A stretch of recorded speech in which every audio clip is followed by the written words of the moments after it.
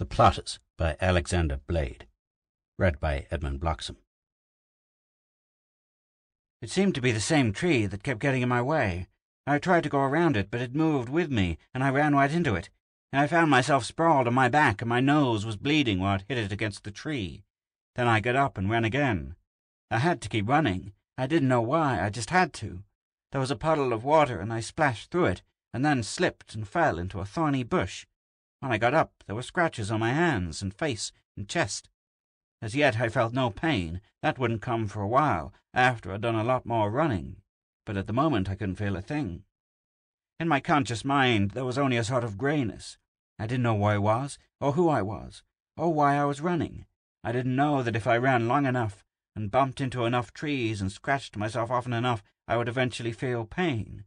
Or that out of the exertion and the pain would come awareness. All that must have been there, but buried so deep it didn't come through. It was only instinct which kept me going. The same tree was in my way again, and this time I didn't even try to go around it. My breath was knocked out of me. After a few gasps it came back, and then I was off again. I went up a rise and down into a hollow and tripped over roots. That time I didn't fall. I went up the other side of the hollow with the wind whistling in my ears. A few drops of rain fell. There were flashes of lightning in the sky. Wet leaves whipped against my face, and there was a crack of thunder so close that it shook me. I ran away from the thunder and up another rise, and down into another hollow. The wind was stronger now. It came in long blasts. Sometimes I ran with it, and sometimes against it. When I ran against it, I didn't make much headway, but my legs kept pumping. There was tall grass to slow me down, and there were roots to trip me. There was the wind and the thunder and the lightning, and there were always trees. And then there was a terrible flash, and above me a crack that was not of thunder. Something came crashing down. It was the limb of a tree. It crashed against my chest and smashed me flat on my back and pinned me there. One of my ribs fell broken. It jabbed into me as I fought to raise this weight from my chest, and this was a pain I could feel. This was something that hurt as nothing had ever hurt me before. This was excruciating. But it was the pain that cut through the greyness of my mind, and because of that, I welcomed it. With the pain would come knowledge. I would know who I was, and why I was running. Already there were figures racing across the blankness. There were faces, and there were names: Ristal, Krish, Marko, Copper, Beth. I was Marko. I knew that much already. Beth was the golden girl. Somehow I knew that too, but who were the others? It wasn't coming fast enough. I couldn't find the connections. There was only one way to bring it back, to bridge the gaps. I had to start somewhere with what I knew. I had to start with myself, and then bridge the gap to Beth. That was the beginning. I checked with the mirror for the last time, and decided that I would pass muster. As far as I could see, I looked like almost any college student. There wasn't anything I could do about my hair. It hadn't grown at all. It was a mass of short black ringlets that fit my head like a tight cap. But there was no use worrying about that. Mrs. Mauer came down the hall just as I was locking the door. She looked hurt when she saw me turn the key. "You don't have to do that in my house," she said. "There's nobody who would think of going into your room." "Of course not," I said. "It's just force of habit, you know." I smiled and hoped she would pass it off as lightly as I seemed to. The last thing in the world I wanted was to have her get suspicious and go prowling about my room. I felt easier when she smiled back at me. "Sure. And where are you off to now?" "Swimming," I said. "That is, if I can get into the college pool." "Just act like you own the place and nobody will ask you any questions," she said and winked at me. That was exactly the way I'd figured it, but it was good to have reassurance. Theoretically, no one was supposed to use the pool who was not a member of the faculty or student body. Enforcement, however, was lax, and the chances were that nobody would ask to see my card. Mrs. Mauer and I were right. The day was hot, and the men who were supposed to be watching the entrance were sitting in the shade of the stands and quenching their thirst with soft drinks. I walked right in, looking straight ahead. It was a large pool, used for skating in winter, and there were stands built on 3 sides. Instead of going down to the locker room, I merely slipped out of my shirt and trousers, rolled them into a ball, and dropped them beside the pool. A good many others had also worn their swimsuits underneath. Then I looked around for the girl. She was down near the other end of the pool, talking to some people. As I came toward them, she left the group and climbed up on the diving board. Against her white bathing suit, her small, trim figure showed golden. Her hair was almost the same color. She looked like the bathing suit models I had seen in store windows. The golden model came to life as she left the board in a high, arching dive. She hit the water with hardly a splash. "Nice stuff, Beth," one of the men said as she swam toward them. "Was it really, Ken?" the girl asked. He nodded as he said it was. They began to talk about diving and swimming. The man called Ken did most of the talking. He said he wanted to show her a few things about her swimming stroke. He jumped off the edge of the pool and swam across, and then turned around and swam back.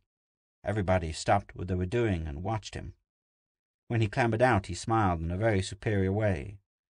"See what I mean? You gotta use your legs more." "You splash too much," I said. It was the only way I could think of at the moment to get into the conversation. But it got me in. Everybody was looking at me as though I were out of my mind. Ken sneered. "Oh, I do?" "Don't take it offensively," I said, "but you really do. Also, your arm motion isn't good." He was so angry that it was almost funny. Now I was sorry I'd spoken, because the girl might be a close friend of his, and she might take offense. "Maybe you would like to show me how it's done," Ken said hotly. "I could make it worth your while. Suppose you race 2 lengths for $10. "That's not fair, Ken," the girl said. I could see that he didn't like the way he was taking it, so that was all right. But I hesitated. I didn't have $10. On the other hand, I had been watching these people swim. It was an easy way to make $10, since I had no other means of getting money. There was the $100 which I had taken from a man on the road the day I came into town, but that money was gone. "Come on," I said, and started walking to the end of the pool. When I got there, I bent and dipped one foot into the water. It was colder than the water I'd been used to, and not quite as heavy, somehow. I pulled my foot out quickly, and everybody laughed, except the girl. "This isn't right," she said. She turned to me. "You don't know who Ken is, apparently." "You are very kind," I said. I smiled at her, and she smiled back. She had blue eyes. By that time, the pool had been cleared. Everybody was out of the water and standing at the edge. Ken said, "Whenever you're ready." "I'm ready now," I said, and immediately one of his friends gave the signal. "Go!" Ken jumped in first. Then I dived in. Once in the water, it did not feel so cold, nor so light. I swam down to the other end and turned around and swam back. When I climbed out, Ken was just making his turn at the far end. Everyone was looking at me very strangely. Ken came out rubbing his shoulder. "Must have pulled a muscle," he muttered. "In that case, I wouldn't think of taking your money," I told him. "I don't believe I've seen you around here before," he said. "You've got to have a card to swim here, you know." "Well, I don't have one, so I suppose I'd better go." "Of all the cheap tricks," the girl said. "I think I'll go too. Wait for me." I waited for her while she went to get dressed. I put on my trousers over my swimming trunks, put on my shirt and shoes, and sat on a bench and waited. When she came out, we started for the exit. Ken came hurrying toward us. "I thought I was taking you home," he said, his face red with anger. She didn't bother to reply, and he put his hand on her arm. I told him to let go, and he let go. Then he swung around and hit me on the jaw with all his might. I grabbed his arm with one hand and his throat with the other, and threw him into the middle of the pool. Things were going better than I expected. As we walked along, she seemed quite interested in me. I told her my name, and she told me that she was Beth Coppard, the daughter of a professor at the university. I pretended that I hadn't known those things. When we got to her home, which was on a tree-lined street, we paused for a moment. Across the street there was a car with a man sitting in it, pretending to read a newspaper. I know all about that man. I knew there was another man who was watching the back of the house. If not for that, I would not have to go through this lengthy affair with Beth Coppard. "I regret very much this trouble with your friend," I said. "You needn't. He's had it coming for a long time." She stared at me thoughtfully. "You know, Marko, I'm a little afraid of you." "Of me? But why?" "Well," she hesitated. "It's hard to say, but when a man jumps into a pool and swims so much faster than one of the country's best swimmers, and then picks up that swimmer and throws him 50 feet without the slightest effort, well, that man is slightly unusual, to say the least." "Oh, the swimming. I hadn't thought that what was quite ordinary for me might seem exactly the opposite to these people." I had blundered, so I tried to shrug it off, as though such things were common among my people, which they were. But that line only dragged me deeper. This girl was no fool. That's what I meant, Marko. You aren't being modest. You're acting as though you're used to such feats, and take them as a matter of course. And as your accent, I can't quite place it. Some day I'll tell you all about it, I said lightly, when we know each other better. It's going pretty fast, isn't it? Some of us have found that we don't have all the time we should like. We must go fast or not at all. It was a platitude, slightly jumbled, but none the less true. Beth was looking up at me. There were things she might have noticed, that my skin was uncommonly smooth, and that I hadn't even the faintest trace of whiskers. She didn't notice those things. She was looking into my eyes. I found myself enjoying this experience. Will you come in for a while? She asked slowly. I relaxed. Everything was all right for the present. She was taking me at face value. She liked me, and I liked her. The operation was proceeding smoothly. We walked into a large room, pleasantly furnished. On a couch opposite the doorway, 3 men sat talking. 2 others stood before them. The moment we entered, the conversation stopped abruptly. "Beth," said a tall, greying man, who was already stuffing papers into a bag. "Back so soon?" He wasn't really listening for a reply, and Beth didn't make one.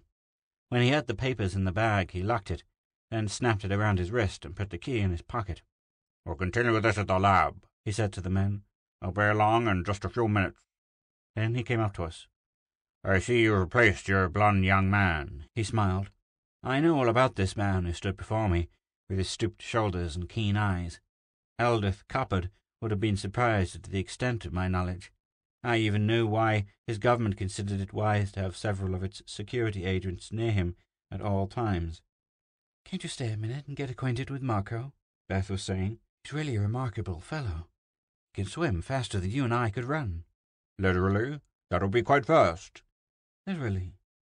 He looked at me with sudden interest, and I was sorry the conversation had taken that turn. I didn't want those keen eyes examining me too closely. They might note the absence of skin porosity. Coppard didn't notice, but I made a mental note to watch my step, and another not to go swimming again. Beth would be watching me, and if she were close enough, she might see the webbing popping out between my fingers and toes when I got into the water. "That's my father," Beth said after he and I had shaken hands, and he had left. "Demands exactness. He's a scientist, you know, a physicist." "Oh," I said, as if I hadn't known. "Is he always this busy?" "Busier. If he isn't working at the lab till all hours, he's working at home in his study, or having conferences. The only time I have him alone and to myself is Sunday evening." That was the information I'd been hoping for. Beth and I sat on the couch her father had vacated. We talked. I watched my words carefully. There were a good many commonplace things I knew nothing about, and I didn't want any more questions about myself. Fortunately, conversation between a young man and a young woman is much the same everywhere. I didn't have to pretend I was interested in Beth. She was unusually attractive, and she seemed to find me so. We talked a bit, laughed a good deal, and when I got up to leave I knew that I'd done well in the initial stage. There was still a good deal to be done. "May I see you tonight?" I asked. "Just a coke date." That was an expression I'd heard, and had taken the trouble to make certain I understood. It seemed to be just the thing in the present case. "I'd like that," Beth said. "Pick me up about 9. Her choice of time could not have been more suitable. I was out of money. There was Mrs. Mara to be paid, and now the cost of the evening's entertainment. Until darkness fell, I could do nothing about that, so I went back to my room and read old newspapers I had collected. I had discovered on my first day that those were the best sources of information, those and the moving pictures. For one who must learn a great deal about a people in a short time, there is one infallible way. Watch them in their favourite sports and relaxations. The moving pictures and the comic strips had been invaluable. In another few weeks I could have passed anywhere. At 8 o'clock it was growing dark. I changed my shirt, put on a sport coat and left the room. 5 minutes later I was walking down a quiet street that was lined with fashionable homes. After that it was merely a question of time. I went around the block, found that it was still too light, and went around again, this time slowly. There was only one man on the street on my next time around. I sized him up quickly and decided that he was prosperous. He came on toward me. I managed to be looking the other way. We bumped into each other, and he fell. I said, "Sorry," and bent to help him up. My fingers touched his throat in the proper places, and he went limp. Within a matter of seconds I had his wallet out of his pocket and extracted several bills. When his eyes flickered again, I was just raising him to his feet. "All my fault," I said contritely. "Are you all right?" Seemed to be. He was gruff, but that was all. He didn't know that for a matter of seconds he had been unconscious. At 9 o'clock I came up the walk to the coppered house, home. This time the security agent was leaning against a tree, lighting a cigarette. I made certain that he saw my face clearly.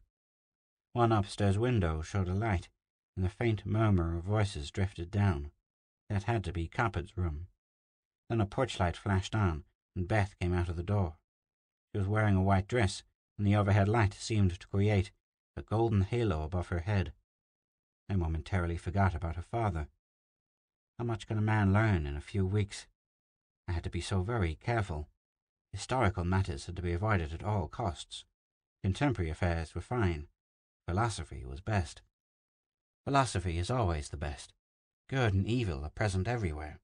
They can be discussed in the vaguest terms. We discussed many things in vague terms. And yet there was a sense of intimacy which grew between us. It was hard for me to define, and after a while I gave up trying to discover what it was. I merely enjoyed it. When I took her home, I knew that it was not fear of the dark that made her walk so close to me. The movies had taught me a great deal about this matter of love play. Although some of it was highly exaggerated, it showed clearly enough the drives of these people and some of their methods of acting them out. We were standing on the porch when I kissed Beth. It was the first time I had ever pressed my lips to those of anyone else. My technique was good. I felt Beth respond, pressing harder against me. My mission was on its way to completion. I felt a moment of triumph, and then suddenly, crazily, my mission was gone from my mind. I felt only a strange exhilaration that swept over me and made my heart pound and my head grow hot. "What's the matter, Marko?" Beth asked as I pulled away. I didn't know what was wrong. I didn't try to figure it out. I had to get out of there and try to regain my equilibrium. On a mission like mine, I had to keep my head. "Shall I see you tomorrow?" I said. "All the tomorrows you want," Beth answered. There was eagerness, and yet a note of regret. It was as though she instinctively knew that something was wrong. But my work had been well done. She was in too far, and I had cut her emotional line of retreat. I saw Beth the next afternoon, and the next evening. My presence on the porch and in her home became such a common thing that the security agent hardly gave me a glance now. Those few days passed by swiftly, and yet each hour in those days was long. I was very cautious. Beth and I kissed many times, but I never allowed myself to be moved as on that first time. Sunday loomed larger and larger, closer and closer. I was a constant and ever-present guest. It was an elementary matter to get Beth to invite me for Sunday dinner. The invitation came on Saturday night, and that night when I came back to my room I called Ristal for the first time since we had arrived. "Tomorrow," I said into the Besnell. "Early evening." Good. That was all we said, but it was enough. Our frequency was too high to be picked up. Still, we were taking no chances. Ristal knew precisely what I meant, and he would be ready. I had the feeling that comes when a mission is about to be completed. It was a feeling of tension, and yet for the first time in my career I had a lowering of spirits that I could not explain. The feeling persisted until late Sunday afternoon. Then I pushed it from my mind. I dressed carefully, slipped the Besnol into my inner pocket, and put my Dell gun in my coat pocket. "Take your coat off," Beth said when I came in. "You ought to know there's no formality here." "I'm really quite comfortable," I told her. "Am I late?" "No, just in time. Dad will be down in a moment." He came down the stairs from his study while we were talking. He greeted me warmly, and yet I felt that this time he was scrutinizing me. All during the dinner his eyes were on me, weighing me. I felt what was coming, and as we rose from the table it came. "I hope you won't be offended, Marko," Capet said, "but there's some strange things about you. Do you ever shave?" "No." I said. I looked out the window and saw it was growing darker. That's odd. And about your hair, have you ever realized that every strand of it grows in a different direction? You could never comb it. The skin is of an unusually fine texture, and when you reached for something at the table I observed strange folds of skin between your fingers. You're somehow not like the rest of us. Naturally, I said, and it didn't matter now. It was dark enough. Why naturally? Because, I told him, I am a Venusian. My tone was matter-of-fact, yet they knew that I was not joking. Beth was staring at me, a growing fear and horror in her eyes. Her father seemed dazed by the revelation. I took the Dell gun from my pocket and showed it to them. This is a weapon strange to you, but it is effective at this range. Please don't make me use it. But what do you want? Hopper asked. I want you to take a ride with me, in your car. I let them put on their coats, and then we walked out onto the porch and down the stairs. Across the street, the security agent barely glanced at us. Then we got into Cupboard's car, Beth and he in the front seat, and I in the back. I told him in which direction to go. At the outskirts of town, we lost the car that was following us. I planned this part of it perfectly. We pulled into a side road and turned off our lights. The agent went right behind us. What is it you want of me? Coppett said as we started up again. We want to have a long discussion with you about some matters in which you are an authority. And that's what this whole affair with me was for, so that you could get to my father, Beth said accusingly. I saw her shoulders shake. Yes, now turn off here. We turned off the main road and followed a rutted trail onto an old farm. The farmhouse was a wreck, but the barn still good. Our ship was there. The door opened as we walked toward the barn. Ristall's tall figure was framed in the doorway, and behind him stood Kresh, broad and ungainly. The others crowded up behind them. Good work, Marko, Ristall said. We went onto the ship, which filled the whole interior of the barn. This is Commander Ristall of the Venusian Intelligence, I told Coppett and Beth. What's your official title? Beth asked bitterly. I am a special agent and language expert, I told her. Then I explained why I had brought them here. Our civilization is some way in advance of yours. As you see, we have mastered interplanetary travel, but it is essentially a peaceful civilization. Our weapons, such as we have, are of limited range and power. When it became known that Earth was developing monstrous weapons of aggression, we realized that we must be prepared for the worst. There was only one way to discover what you already had and what you were working on. Once we arrived here, we found that a man named Coppett was the prime figure in the country's atomic weapons research. It became our duty to seek him out. I see, Coppett grunted. And now you expect me to reveal secrets which I'm bound by oath to protect with my very life.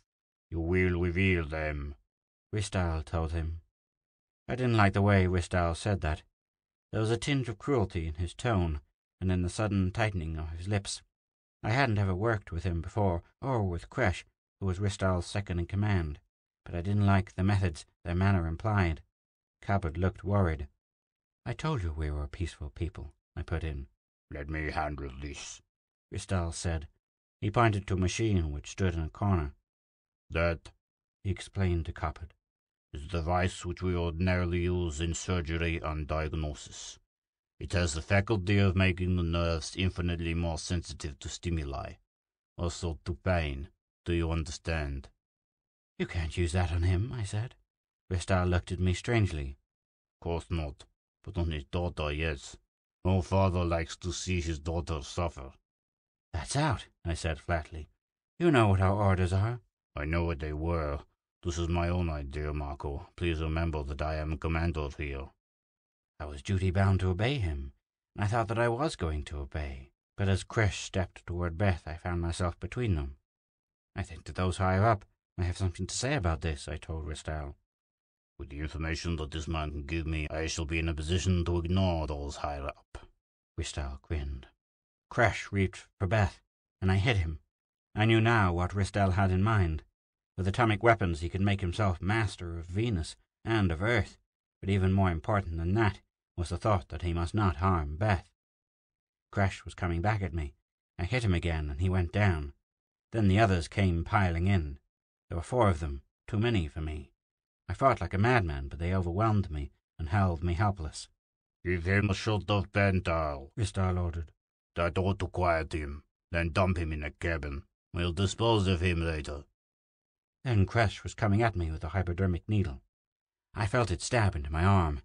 He gave me a dose that might have killed an ordinary man. I knew how pental worked. It was a drug that would throw me into a stupor, that would render my mind blank. Already it was taking effect. I pretended to be unconscious. 2 men lifted me and carried me to a cabin, dropped me on the bunk and went out. The last thing I saw from beneath my lids was Beth being dragged toward that diabolical machine. My senses were leaving me. I knew that I had to overcome the effects of the drug. I knew that I had to get out of that cabin. Somehow I dragged myself out of the bunk and got a porthole open. I crawled through it and dropped to the floor of the barn. There were some loose boards, and I pried them further apart and crawled out into the open. I no longer knew what I was doing. I no longer remembered Beth. I only knew that I had to run and keep on running. My broken rib was stabbing into me like a knife. Across my chest, the limb of the tree was a dead weight that crushed me. But now I knew who I was and what I was doing. Despite the agony, I managed to get my hands under the limb. I pushed up and felt it move. The pressure on my chest was gone. Inch by inch, I slid out from beneath the huge branch. I staggered to my feet. How much time had elapsed, I didn't know. I was running again, but now I was running towards Dark Barn. It wouldn't have taken Ristal long to get started. Maybe by now Beth was... I shut the thought from my mind. I was a few 100 yards away when the first scream came. Through the wind and the pelting rain it came, and it chilled me more than they had done. My chest was aflame with every panting breath I took, but I ran as I had never run before. I had to get there before she screamed again. I had to stop them from doing this to her. The barn door was locked.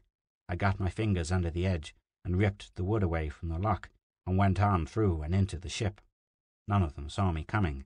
Coppard was tied in a chair, his face contorted and tears streaming down his face. 3 of the men held Beth while Ristal and Kresh walked over her. The rest were watching. They hadn't taken my Delgon from me, but I couldn't use it for fear of hitting Beth. I had it out of my pocket and in my hand as I charged across the room. My rush brought me into point-blank range, in a line parallel with Beth's prostrate figure. At the same time, her torturers wheeled about to face me, trapped for an instant in the paralysis of complete surprise. Ristal was the first to move. Drop the gun, Marko, he said. In my weakened condition, habit governed my reflexes. I almost obeyed the order. Then Ristal took a single step forward, and I swung the muzzle of the gun upward again. You almost had me, I said, but you are no longer in command. You and Kresh will return as prisoners to face trial. I hoped that he would accept the inevitable. Our crew could plead that they had done nothing except follow the orders of their commanding officer. But for Kresh and Ristal there could be no mitigating circumstances. They would stand trial, and they would receive the harshest of punishments. Exile. It was a bleak outlook for them, and the bleakness was reflected in their faces. Ristal's hand flicked to his gun. I fired once, and there was the smell of searing flesh. Kresh, I asked. He looked down at the faceless figure on the floor and shook his head. He raised his elbows, leaving his holster exposed. I nodded to one of the crewmen, and he stepped forward and removed Kresh's Del gun. Drop it on the floor, I said, then tear off his insignia and lock him in the forward cabin. It was the end of the mutiny, but I felt no joy at that. My chest pained intolerably, my shoulders sagged in exhaustion, and I had failed in my mission.